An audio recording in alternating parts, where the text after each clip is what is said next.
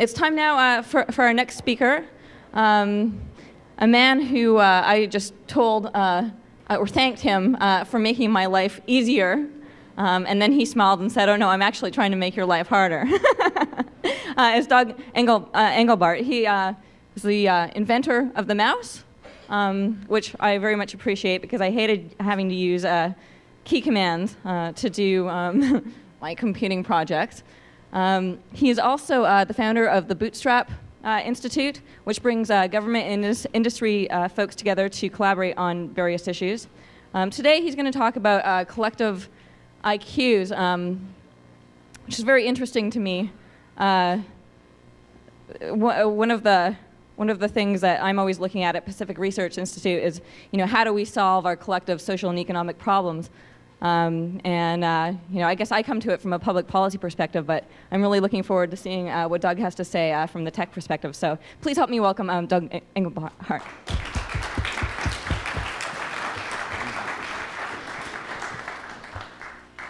Well, thank you. I was sitting here during all the game business trying to feel like, how could I make a transition between that world and mine? I thought, well, I should stand up and say, I think I'm a failure.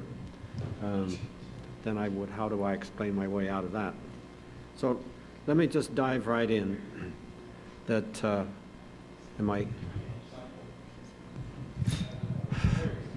oh, should I start over? Yeah, okay. I ought to dive right into this because there's many, many years of work and thinking, and on a vector that doesn't seem to be a very prevalent kind of thing. And the mix of things that was at the table here at the prior session was very exciting, and thinking about it, and I was thinking, well, maybe I chose the wrong path. I should have gone into gaming, because my kids almost worked up a prize for me one time when they were 10 years old or something, that they were going to give me a prize of being the best magic storyteller in the neighborhood. See? And so then I got into something serious long before that. So let me just dive right in. That all this started once when I moved down to the Bay Area in 1948 and graduated from college at Corvallis, Oregon. And I'd had a couple of years in the Navy as an electronic technician and learned a lot about that. And so anyway, I came down for a job working at Ames Laboratory. It was pre-NASA terms. And after a couple of years, I met this gal and fell in love, and one weekend proposed to her. And the first thing she said, why am I telling you this? The first thing she said was, how many children do you want? What a surprise when you get all your courage up to say, will you marry me? And turns out she wanted 10. And she wouldn't say yes, because I didn't want to quite commit to that. So she was staying with her aunt in the city, and the next morning she looks at me shameful and says, boy, my aunt really lit into me about that, so okay, we'll settle for something smaller. But anyway, I don't know how many of you, most of you have been going through the engaged business, so for the first time really thinking seriously about raising a family and having a home and all the kind of goals of that sort. So driving to work the next Monday, I probably shouldn't have done it, because this is what happened. I was thinking, suddenly I better get my mind oriented about my job and kind of shake off all this other excitement and settle down. And all I suddenly saw was one long hallway, well lit, nice clean floors, well light. Every 20 or 30 foot there was a doorway on the right that was closed, obviously an office or something, but just totally uneventful, leading on forever. And it just really hit me that I don't have any goals for my career. Country kid growing up in the Depression type, just getting a steady, interesting job was such a big deal. And I was 25 years old, imagine that. So I'm very naive. I've never gotten over being naive. So So here's what came to my mind soon. So, no, I overdid it. Here's what came to mind, and it stuck. Anyway, let me design a professional goal which will maximize the contribution my career can make to mankind. And I have no idea where it came from, and it really seemed, oh, that's good, but a sign of how naive I was. Okay, well, let's pick on that one. So I started really digging into that, spending a lot of my spare time in libraries and such, trying to find out, well, what are the big things one could do, and struggling with that. And after actually it was 3 months or something, I'd been through all sorts of things like this, and I just, one Saturday says, my golly, this is just too much. The world's so complex. How do you figure out how to work it? Every time you see a tough problem, the world needs problem, just understanding it's so complex, just on and on.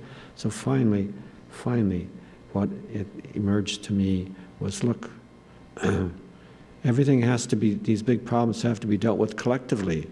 And mankind's not getting collectively smarter at anything like the rate of complexity accelerating. That's a term, I was not quite using it like that, but the issues and challenges and problems are increasing steadily, exponentially.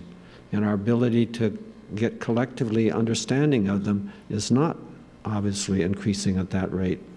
And so I'm quite convinced after these years of thinking about it that if we don't get collectively smarter to understand these things that are happening in the society and all that the impelling acceleration of its changes due to the technology, etc., is just, I get this image of, of mankind in some great big clumsy vehicle with compartments where each kind of category of a nation or something like that is living.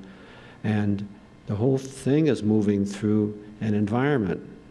And this environment's getting rougher and rougher. And you look at that vehicle with all of its big wheels and stuff lumbering along through this rougher and rougher environment, and it's being impelled faster and faster. And then you look for how is it being steered.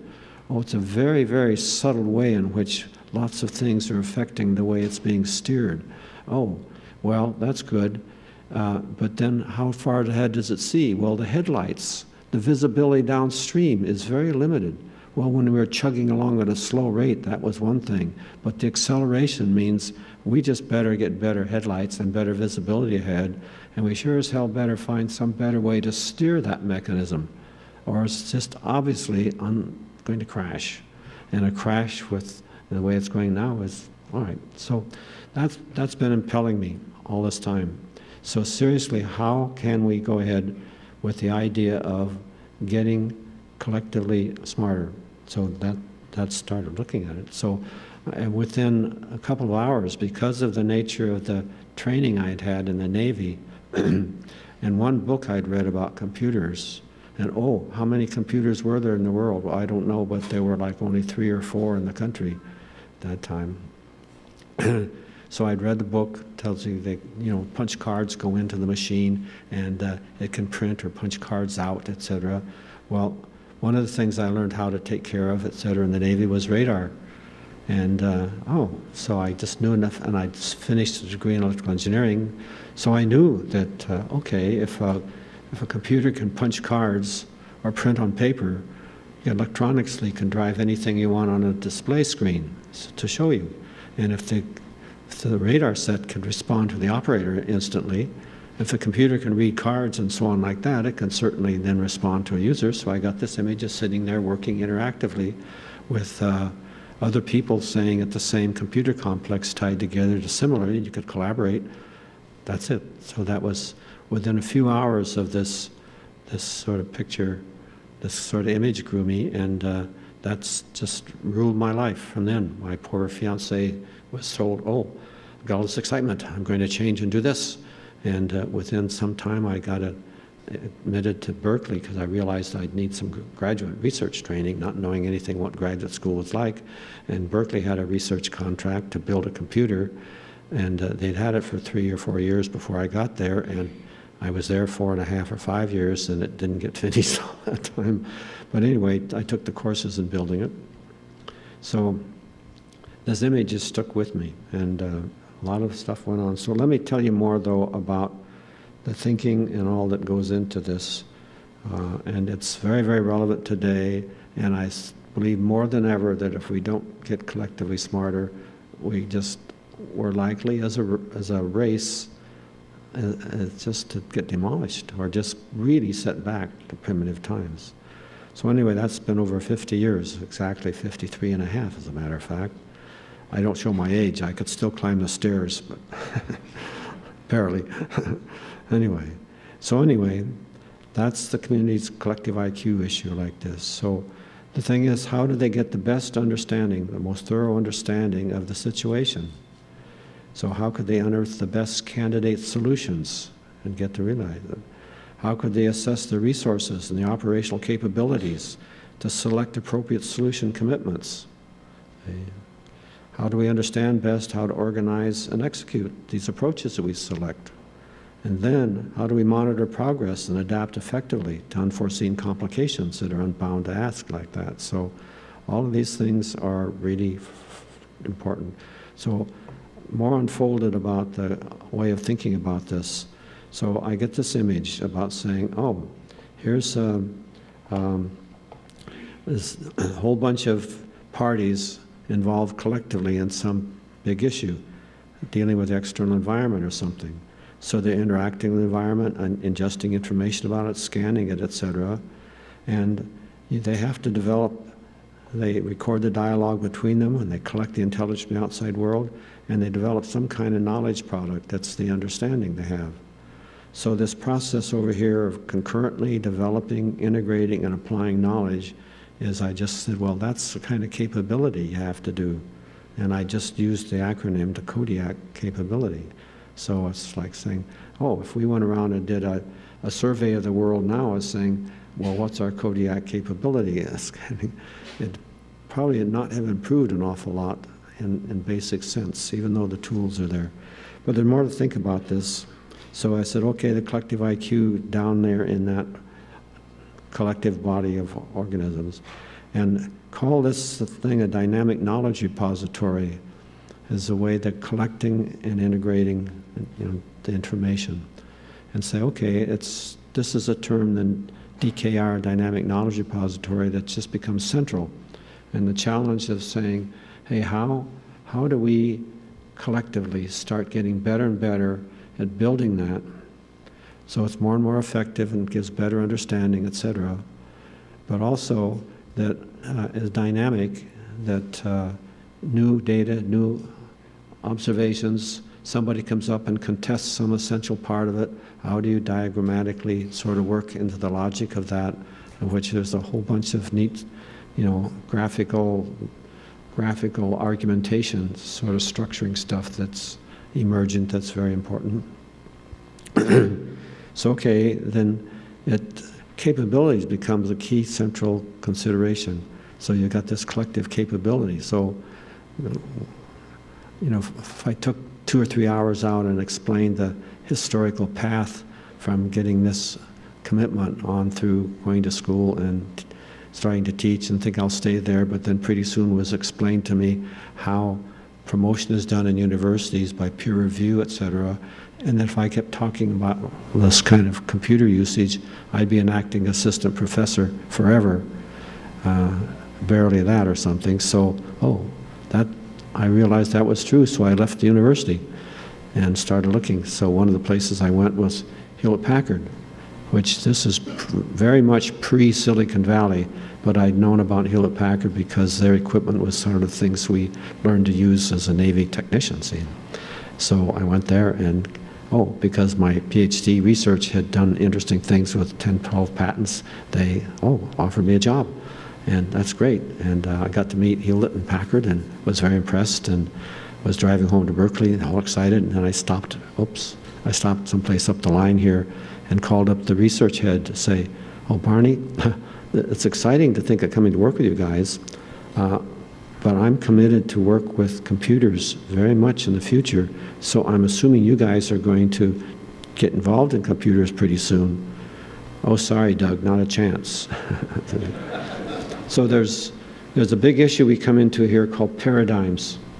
And you realize what it's like. So I ended up with Stanford says, well, sorry, computers are going to be, it's just a service activity. We don't contemplate ever having courses in it, in the design. So I took a job at Stanford Research Institute, that's now SRI, just quietly came in and got a job, and took years to get going, which in itself is a very interesting study about that. But this capabilities thing is very key in all this thinking. So this important things to observe about our capabilities. Consider how they are derived, and how they form an infrastructure that opens up an important perspective to our quest for what we're going to pursue. So why an infrastructure? So our quest for significantly boosting our collective IQ, so that's a capability we want to boost. So he says, all right, this is something that emerged for me in the early 60s, that our capabilities really is an infrastructure, and your capability to do your primary professional goal is dependent upon a whole assortment of other capabilities, which in turn are dependent upon lower ones, etc. And I guess you can see this cursor. So you pick a capability in there, you say, aha, that's something really good. And if you improve that significantly, the capability that depends upon it quite a bit finds that you have this new component capability that's significantly better. Well, it'll change the way it works, which changes its dependence upon its subordinate capabilities and reflects and changes on up the line. So there's this effect up and down that infrastructure of making significant changes at any point in it. And so realize this thing, that it's no simple matter. So by the late 60s, early 70s, the term of office automation came out, and this automation idea, and I said, hey, wait a minute. You know, really what's happening is we're augmenting people, and here's the structure for that. The automation said, I'm bringing in these tools, boy, it's going to automate. And I said, well, wait a minute. For everything important you bring in that, you're going to be changing what I call the human system. And the paradigms, the organization structure, the procedures you follow, the customs, the methods, the language, and on and on and on. And I didn't find any other name for it. I just invented the whole human system. And so the two of them are what really comprise your capability infrastructure. So if you say, you get really dominant about, I'm a technologist, boy, I'm going to cure the world and come in, you realize that you're coming in, all these other things change. And then you start thinking about that, and you realize that back through all of the generations and generations and generations, a steady flow of artifacts appeared that changed things. But as they changed, the human system changed immensely. You know, agricultural tools, technology came in, hunter-gatherers could settle down. My gosh, then they started wanting to stay on the land, et cetera, et cetera. So you got some rules about that. And then they started saying, I can grow more of this than something else can, so I'll start trading. So the whole business about trading go. Well, commerce went. Well, commerce means you need some kind of money or something like that to flow. Well, also then you need some kind of sort of social structure about laws. All right, you need some trading, so towns would grow, et cetera. So the whole thing about civilization just began to evolve out of that. And you go back and look at many other. So I think about, well, how about the stupid invention of an elevator? It's going to automate your stair climbing. Oh, yeah? Well, yeah. See, now maybe 6 stories was about as much as people could tolerate when they walked it, but suddenly you could get much higher buildings. Oh, so the whole thing about architectural structure engineering changed. Oh, heating and ventilating had to change greatly because of that. Oh, then the traffic, because so many people could come and have office buildings and such. So it just changed cities. It changed everything. So elevator caused a huge change. So we have to think about all that. So there's more to this picture that's important, that all of this rests upon the basic human capabilities, and I isolated these 4, and I would like to find people that can help me with some more of that sometime. But all of that depends upon these basic capabilities. And oh yes, you have to develop the skills and the knowledge and the training of that. And then you say, okay, I sort of have a system here, that these 4 boxes sort of what augment humans, and that's where we are. So we are living within an augmentation system all the time, and we grow up in it and take it for granted. And so then we come about with, hey, we can bring all this computer technology and it's going to change everything. It's sure as hell is going to change a lot, see? And so he says, okay, now we want to talk about interface, and that's what, in this segment, we're talking about the interface issue. And I said, okay, what interface? Oh, computer-human interface? No, wait. The interface is between the basic human capabilities and this whole augmentation system. And if you really begin to realize the amount of learning and skills that you've absorbed by the time you're as partway grown up as you are, because you're all so young, you know, that it's just immense. And then to find in the 70s, something like that, this mandate that the computer tools had to be easy to learn. You just say, oh, why? Well, if you're thinking of it's going to automate the secretary, well, okay. But I was trying to tell the world, look, every knowledge worker in the future is going to be working very differently, and the whole problems are going to change. And you got to assume that you got a lot of learning. So in my mind, that one kind of paradigm has done a great deal to cripple the potential for really going after what can we do to really get capable. So if capability is your target, you says, how can I build a capability? You don't set some artificial cost level like this in the world to do that right, see? And also, one of the things is the business world taking up on this. It turns out their paradigm, you know, yes, it made a lot of difference in how we get the standard of living we get, et cetera. But if the businessmen have to do business by selling their products and software products, and it has to be easy to learn, and I'm going to market it and push for all the marketing thing, that again is inhibiting very much the exploratory evolution of how you get real capability. Because down here in real capability, we're going to start finding different ways to use these basic human capabilities and say, oh, no, that's nothing in it. Oh, well, just go back and think of the alphabet coming along and writing. And if you realize that people had very good perceptual machine, you know, they look around and they see the forest or the trees or all this thing like this, and they don't have to look at all the details of everything. Boom, that's a tree. Boom, that's this. So this perceptual machinery is in there to convert what your sensory apparatus picks up as basic sensory things and converts it into conceptual perception, stuff like this. It says, oh, boy, that's magic.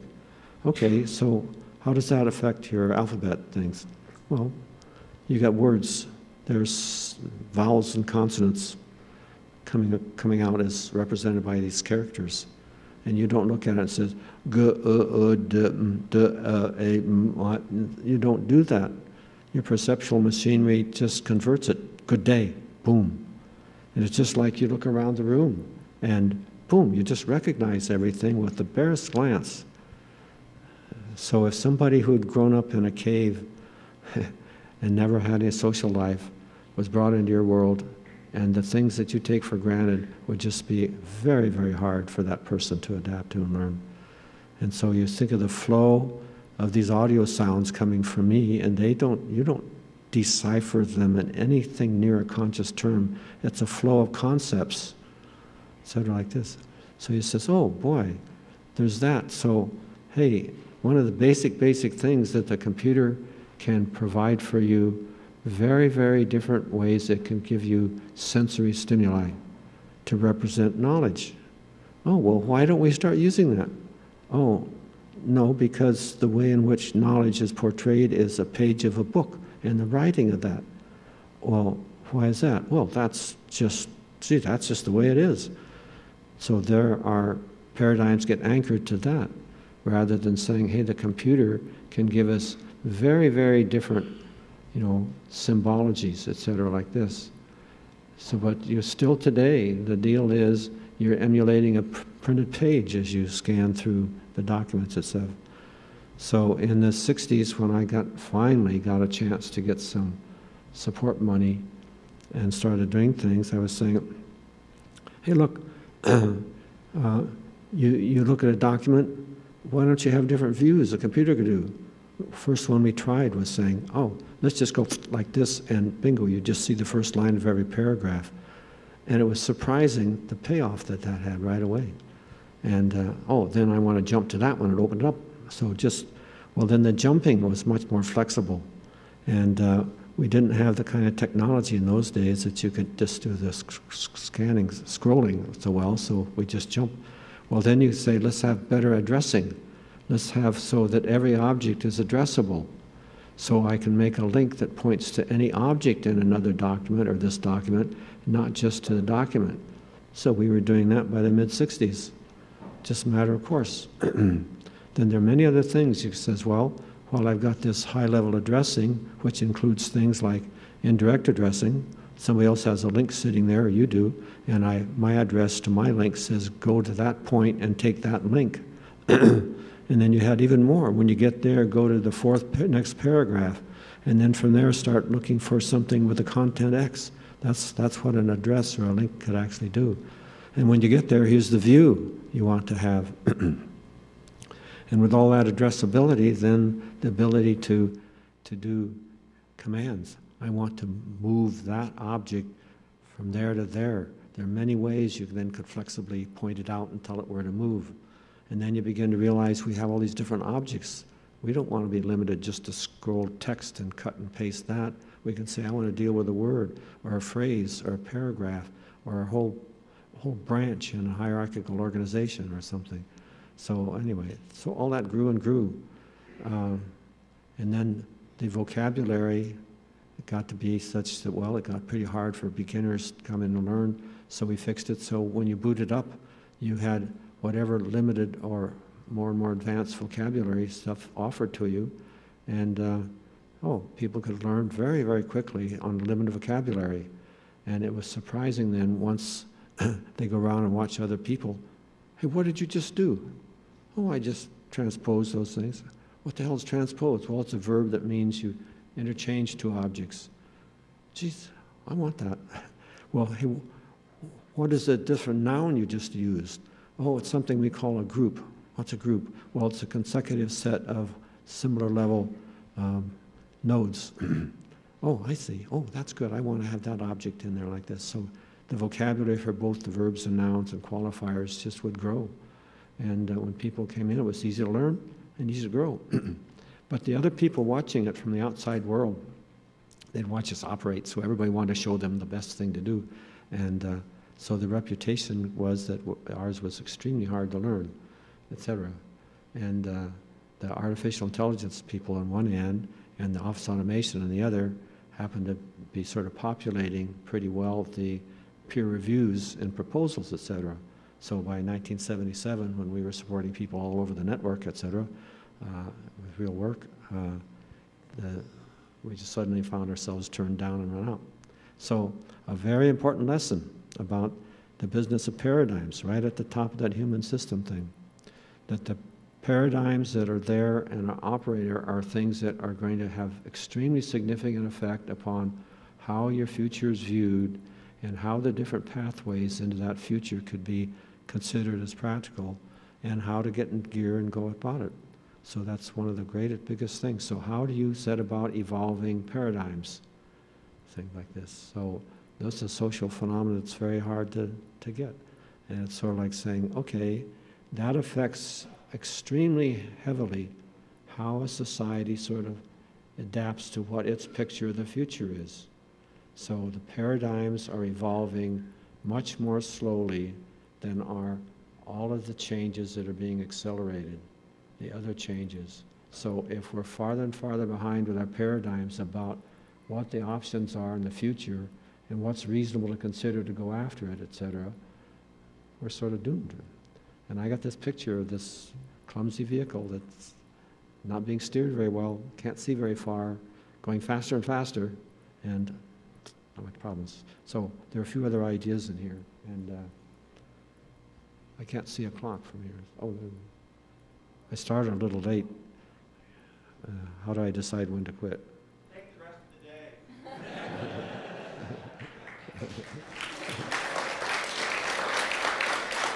the day. Oh, well, thank you. Anyway, here's a business scale. Here's the different scales of activity. Individuals, communities, complete world, complete country, a world. Okay, here's what you're trying to do with one person, operative IQ, collective IQ. Okay, oh, so we claim that this augmentation model is valid over that big scale. So if that's the case, then we have a lot of things to think about. That you know, I don't get much dialogue about that model, which I really would like to do. It's been there for decades, and it's just ruled me completely. But so this kind of collective IQ, so the purposely pursuing accelerated evolution of our knowledge, development and application capabilities. It's a huge challenge and requires very effective strategies employing it. So here comes the question of scale. And when I was working at what's now NASA, I was actually an electrical engineer taking care of keeping the wind tunnels running. So the aeronautical scientists with their experiments in there were always very nice to me because, hey, keep it running, because they'd have to sign up for the use of that wind tunnel for a few days to run their experiment. And if the wind tunnel was down or something, they were out of luck. See, so well, if I was curious about questions like, hey, you're sending this funny little model here in your wind tunnel, and that's supposed to teach you what's going to happen when it's the size of a whole airplane? Oh yeah. Well, how in the world do you do that? Well, there's a whole science about scaling and dimensional scaling. And there are things called dimensionless numbers. There's a real configuration of the different parameters that are involved in it so that all the dimensions cancel out. And if that number stays constant, then the data you've gotten on this thing will hold in the way you interpret it for larger size. Oh, that's really fascinating. Well, in my first years at SRI, well, I was learning that I just really have to be careful and not be trying to talk about all this wild future. I happened to be talking to an Air Force, a guy running part of an Air Force research lab, and I was talking to him about scaling. And I said, you know, electronic components are going to have the same thing in it, the scaling effect, that things change when you get size. And, oh, so he gave me a grant to make a study on scaling. And it was very important to me to learn about that. So it's like saying, if I want to talk to you guys about scaling, and I said, okay, suppose by some magic, this room, everybody in it, and everything you could see suddenly got 10 times bigger in every dimension. Would you notice? See? And, you know, I asked that at a conference in 1958, I think, or something. And it was the same kind of puzzled response, see. So anybody analytical would look over and say, well, that person could be 10 times taller, but they're 10 times farther away, and they'd subtend the same angle, and you know, geez, I wouldn't notice any difference, would I? Okay, well, how much more do you weigh? Oh, well, let's see, 10 times 10 times 10, 1,000 times as much? Yeah, I'd weigh 1,000 times as much, wow. Well, how much stronger would you be? Jesus, 10,000 times stronger? No, no, your strength is proportional to cross-section area of your bones and muscles, so you'd be 100 times stronger. And suddenly you realize it's the same thing as if you were 1/10 your strength now at your current weight. See, you probably wouldn't be able to stand up or even sit up and walk. And so you'd be on the floor, and your bones and such would probably break, and nobody could come and help you. And you says, oh, geez, so everybody reflected. So scaling, really, different phenomena are affected by the volume or the area or the length, etc. And some of them just by one more than the others. So as you shift the scale, the phenomena shift the way they work. And you take a device, like even a mousetrap, that would work at one scale, and you try to just build a scale model of a 10th or 100th that size, and it just wouldn't work at all like you want to. And so the thing is, from that you realize that current devices at the time to build binary things depend upon phenomenal relationships. So as they get smaller and smaller, you'd find different phenomena that could be connected together with a relationship such that you could make a device out of it. oh boy, so a smaller size, and the speed of everything will go up too that way. And you says, okay, that's pretty good. That just says, okay, I could tell that the world's going to have all of the computing power and memory that you'll ever want, you could consider today to have useful. So let's get busy figuring out what we do about it. So that's been driving me since the late 50s, like that time, like that. So it's still there, and it's nanotechnology is coming about with it. And so the other side of the thing is the scale of our problems and the scale of the challenge and trying to deal with them is getting more and more complex, and we're not very good at dealing with large-scale social, political, economic problems like this. The problems in the world. It's hey, I brought with me something to show you about world's problems. That there's a publication put out every year called The State of the Future, 2001, 2002. It's by an organization that's been underfunded but really valiantly conducted in Washington under the United Nations University, called the Millennium Project. And over the years, with interacting with people all over the world, serious people thinking about it, they've isolated 15 major challenges to humanity. And these things, and finding ways to measure, getting indexes on them, etc. And I wish I had, it's in my briefcase, wherever it is. But afterwards I can show you. But it really, really gives you a picture for that. And these are all things, it's like fresh water. Oh, we're just, the world is not we're running out of it in ways that's being used and being blocked, etc., like this. The organized crime is getting to be something that is such a big factor now. They've been listing corruption in government most all these years as something that really is there. And government at every stage is saying, you know, it's getting more and more complex. The people don't realize enough and understand it enough in order to be able to counter, you know, corrupt ways in describing and guiding them, etc., like this. So on and on. So anyway, it's just, the world's full of them, but even the businesses that are running, the problems of how to run a good business. So there's a lot further here that I'm not getting into about saying these dynamic knowledge repositories, how they have to be concurrent, that the one your company would run just can't afford to be that much different from the one somebody else is running, because you still have to communicate and prove things.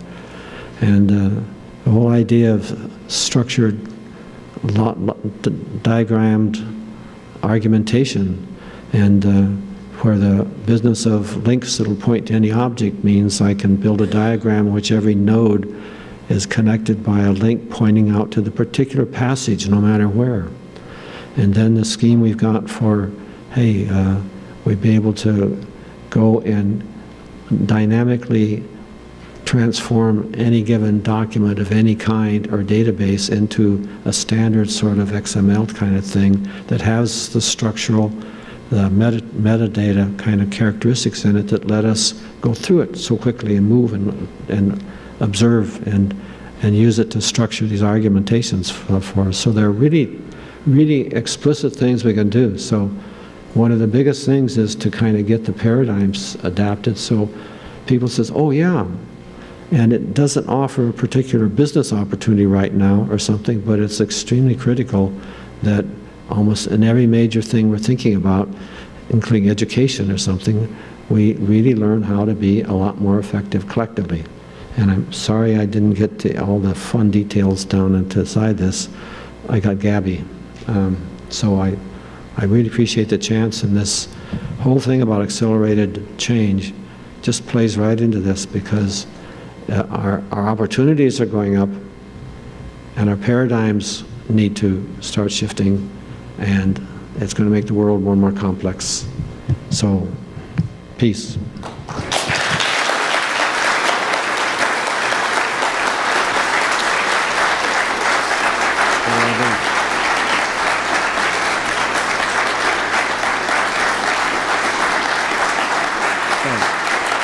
Can I just say goodbye?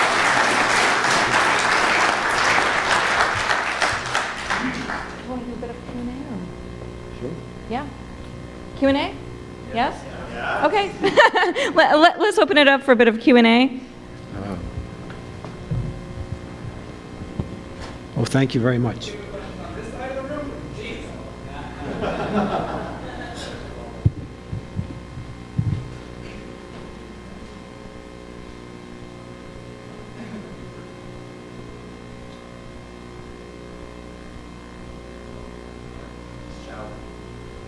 talked about effective strategies for dealing with complexity.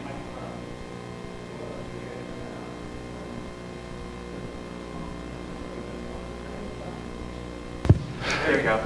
Doug, you talked about effective strategies for dealing with complexity, and I want to ask you what those are, but that would probably take us the rest of the afternoon. Maybe a better question is, where would we go to find them?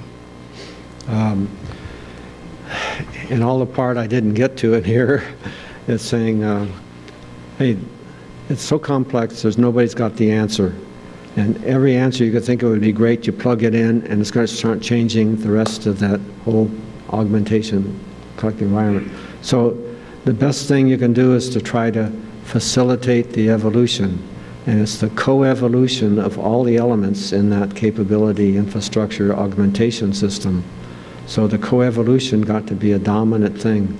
And nobody's smart enough to understand the best configuration of all of those elements in your augmentation system to really get the effect you want. So he says, okay, that the best way to do is find an effective way to facilitate the evolution. And so out of that comes ideas about saying, oh, hey, the earlier we started getting paid attention to this dynamic knowledge repository, we could start using that to help us get the best picture we could of how to build better dynamic knowledge repositories and what kind of models of them are being built and used in the past, etc. Oh, so the better you got at doing that particular project, the better you're going to get at getting better at that.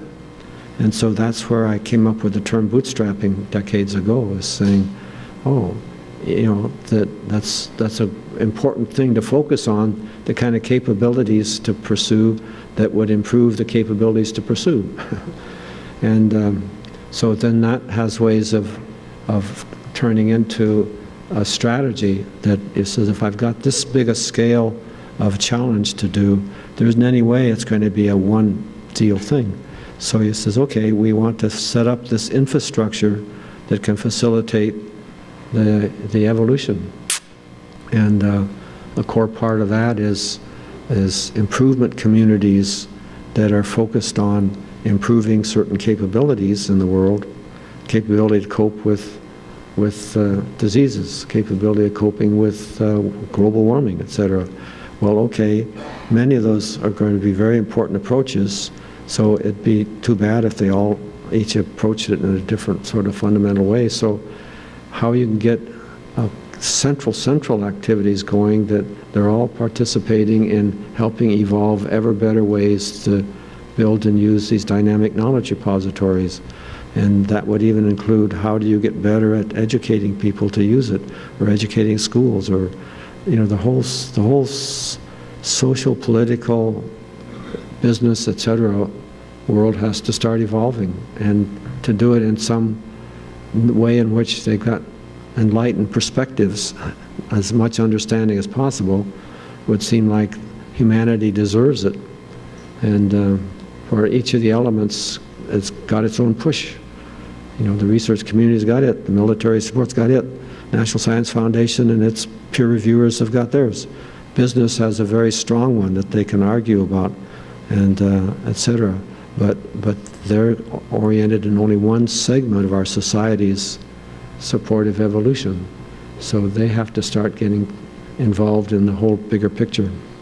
Geez, if every question, I guess... We have time for one more. If I take half an hour to answer it, is that... You described your insights into, let's say, computer user interfaces that people at the time could not comprehend. And I'm wondering, is there anything you'd like to describe that you can see now that this audience even though it's a future story-oriented audience, is not yet able to comprehend?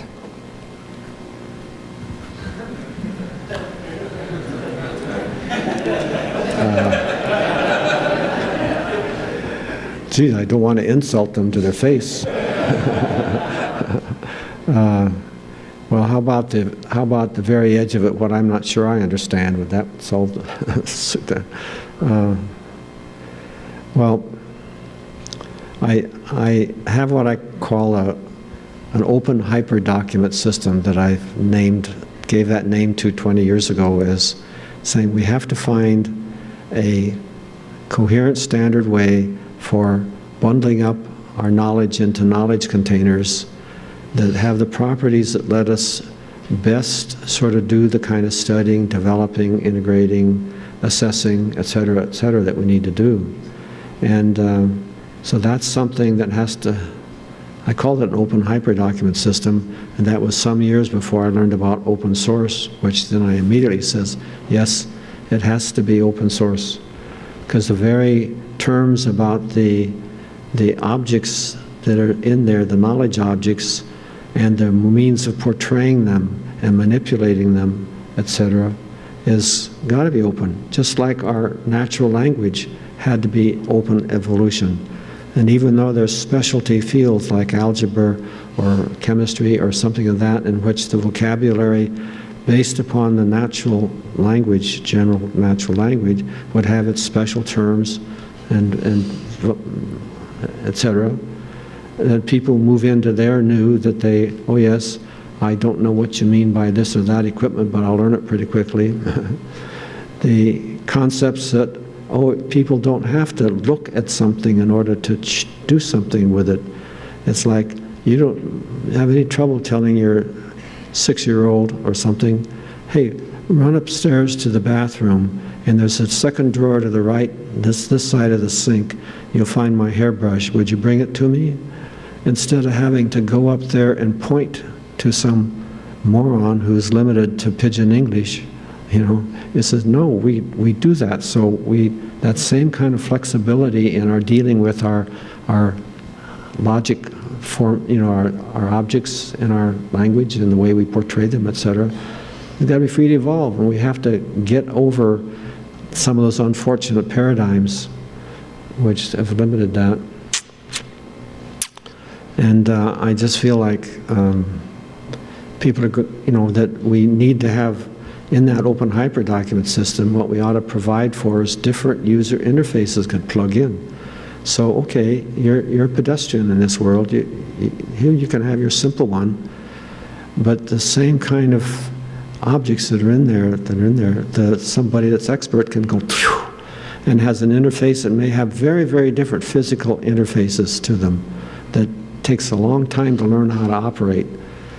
But the skill level is great. So when I was early trying to object to people saying the easy to learn stuff, and they says, you just don't understand the world, that's just the way it is. And I said, oh, that's why everybody's still riding tricycles, huh?